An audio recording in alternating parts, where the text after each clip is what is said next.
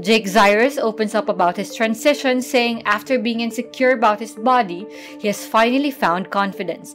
In an Instagram post Saturday, February 19, Jake shares a shirtless photo revealing he had top surgery.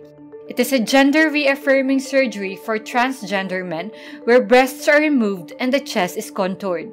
In the caption, he says he really thought about sharing the photo because he was conscious of what other people might say. He adds, in the years since he began his transition, he had been content with the way his life was going, but he still felt insecurity about his body. He says he dedicates his post to other transgender people. Jake first came out as transgender in 2017 when he announced that he was changing his name from Zyrus.